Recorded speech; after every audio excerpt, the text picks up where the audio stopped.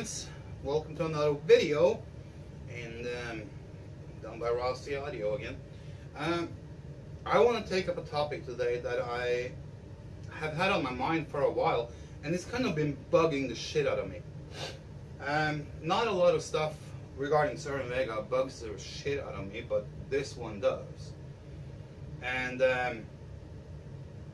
I see it mostly in other groups, but I also see it in the Cerwin-Vega, both Cerwin-Vega groups, mostly the other one, not so much in ours. For some reason, people that are actively engaging others in our group knows and understand the importance of repairing and restoring their speakers back to original, you know. But in other groups, for some reason, that are non-specific about Cerwin-Vega, I see a lot of people who post things like, "Oh, can I buy this? Should I buy this?" And then you have all these haters that like, "No, don't do it," blah blah blah, or stuff like that. But that's not the worst part. The worst part is people who buy Cerwin-Vegas and all the speaker needs is foam. They need to re-foam their woofers. And this goes for most brands. JBL needs it after a while, Altec needs it, Jensen needs it. You can go on and on about brands. Everyone needs to change foam if they have used foam in their construction at some point. But for some reason, a lot of people post that they bought this model, D series, AT, DX, RE, whatever, and then they say, "Well, I need to replace the woofer. Can anyone give me a good idea on a woofer that I can replace it with?" And then I go like, you have a perfectly working woofer. All you need is to buy a pair of foam that will cost you, depending on the size of the woofer, of course, somewhere between $12 and $30 for a pair. And in those kits, most of them comes with glue, and in some cases, most of them comes with a dust cap and shims and instruction manual. So people that buys used Cerwin-Vega that needs to be refoamed absolutely want to replace the woofer with something else. This bugs the shit out of me. Why not keep it original and just pay $20-25 for a freaking refoam kit instead of going out and buy a $50, $60, $70, $80, $100 woofer, two of them, and replace the original ones. And you're replacing the original ones with something that you don't know if fits the crossover points or even the cabinet size. So you want to put something in there that you don't know if it fits. It can't become any more stupid than that. If you are that freaking stupid, sell the speakers to someone who wants to restore them back to original. If this is you, and you buy a pair of Cerwin-Vegas and they need foam, even if they need to be reconed, a recone kit will run you anywhere between $25 and $75, depending on the size and the model. Still cheaper than going out and buy a shitty freaking driver from some other company that doesn't even fit in the cabinet or the crossover or interaction with the other drivers. And this is not just about the woofers. I see it on the tweeters and the mid-ranges as well, and it's just as bad. You can get original parts on eBay for a very good price.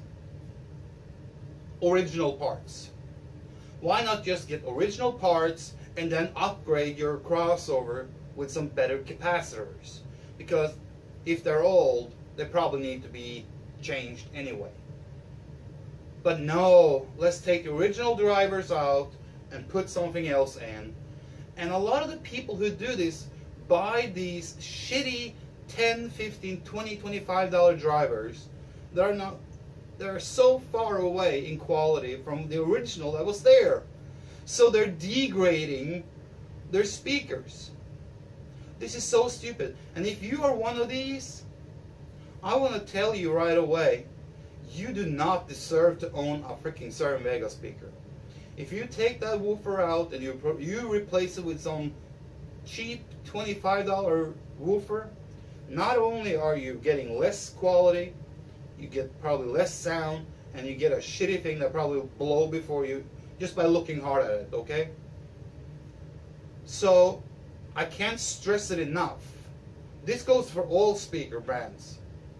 JBL, Altec, Jensen, Electro Voice, Coral, you name it. Cerwin-Vega. It doesn't matter what brand it is. Keep it freaking original, okay? If not, sell it to someone who wants to keep it original, because you don't deserve to own that pair of speakers. Okay? It is that simple. You have to think about this. Old speaker models, Cerwin-Vega as well, JBL, Altec, Jensen, Electro Voice, Coral, Infinity, Tannoy, doesn't matter what it is. I'm speaking in general, but I'm using Cerwin-Vega because that's what I'm dealing with. If you butcher them and you put something unoriginal in them, not only have you destroyed the speaker, but you have destroyed the value of the speaker if you want to resell them down the road. And you have to think about this too. Old speakers, and I don't care if they're only 10 years old or 20 years old or 40 years old or even 50 years old. The older the speaker gets, the harder it is to get original parts. So if you decide to butcher a pair of speakers that are 20, 25, 30, 40 years old, not only are you destroying the speaker for yourself and being a total moron, but you're destroying the resale value later on when you want to sell them. And you're making the life difficult for those who buys it, who wants to make it back to original, because the parts are not that easy to find. So use your brain a little bit, okay? I have been doing speaker restoring for years, 30 years almost, 29. I have restored, repaired speakers for decades. I know how hard it is to source parts when someone have butchered and hacked and done their little, I'm going to replace it, you know? So if you are that person, please do not buy any type of speakers. Go to Best Buy and buy yourself some shitty speakers in an all-inclusive component system. That is what you deserve. You don't deserve vintage speakers. If you decide to hack them, you are basically doing something that is sacrilegious to most people that are collectors, which means you are not a collector. So, like I said, you don't deserve to own them. Now, I'm not going to speak on behalf of JBL and all the other brands. There are other interest groups that can do that. I'm going to speak for Cerwin-Vega, and I'm going to say, if you decide to buy a pair of Cerwin-Vega that needs some, let's say, updating or restoring or something, do it right. Do it originally. Use the parts that are meant to be used. If you hack them out, you're nothing but a shithead. And when I get people in my group, in my Cerwin-Vega group, starting to suggest that they're going to do that, I give them hell. And a lot of other people in my group give them hell. And they deserve to get hell. You want to stay original, original, original. I don't care if it's the woofer, the tweeter, the mid-range, the cabinet.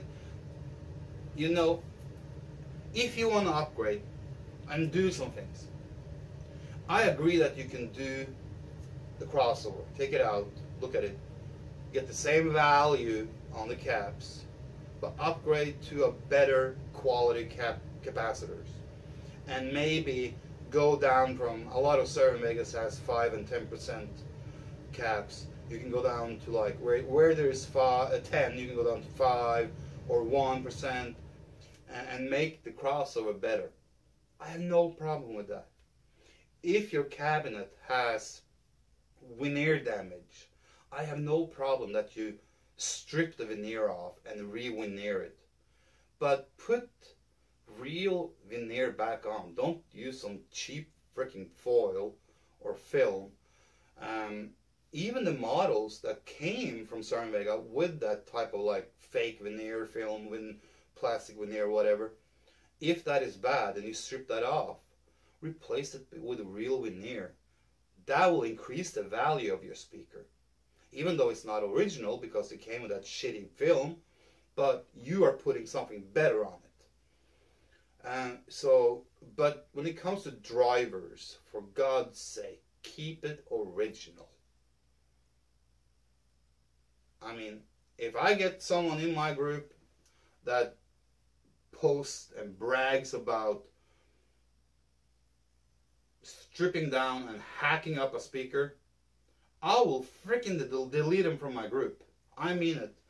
They will be booted out of the group before they can say, ah.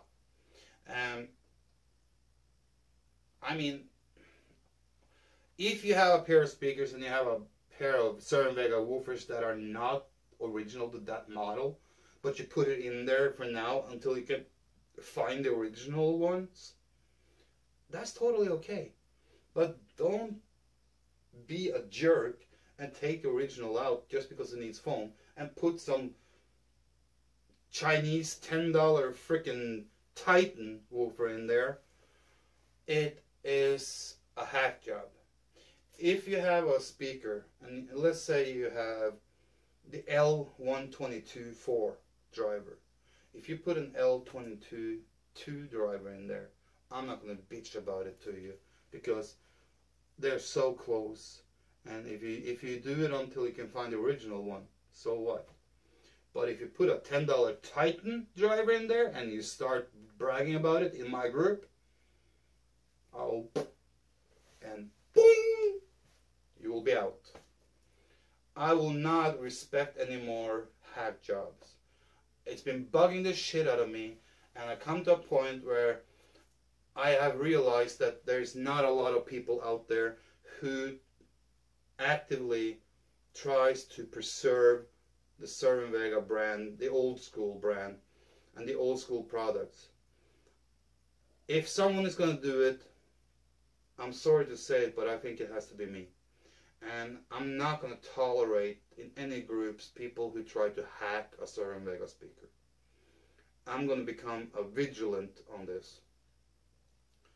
That's why, if you're watching this end of this movie, this film or video, I have decided that maybe I will go back into restoring Cerwin-Vega speakers from bottom up. I haven't made up my mind yet because I'm focused on big bad dog speakers, and they take a lot of time right now.